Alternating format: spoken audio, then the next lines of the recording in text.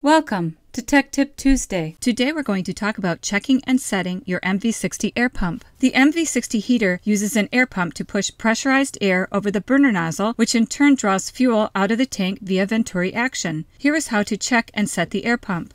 Remove the plastic end cover and aluminum front cover. Inspect the front cover for deep grooves or gouges. Deep grooves or gouges on the front cover or pump body will bypass air and not allow the pump to make pressure. Clean front cover with a soft cloth. Check rotor and ensure it is not damaged. Check rotor blades and ensure that they are not sticking, worn, or broken.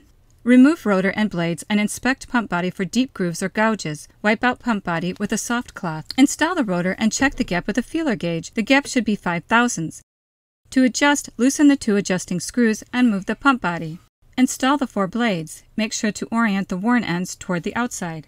Install the front cover. Before assembling the rest of the pump, move the fan with light pressure. If it does not move, remove the front cover and check the blade orientation. Clean the filter pads with a vacuum or by tapping lightly. Do not wash with water or solvent. Install end cover. Do not over-tighten or it will break. Set pump pressure to 6 psi. By the way, did you know that you can get the overheat switch and many more mission-critical parts in our FMC packs? This will get you out of trouble should you need a part in the field. And that wraps up today's installment of Tech Tip Tuesday. We hope you found it helpful. Look for more tech tips on all HCT products.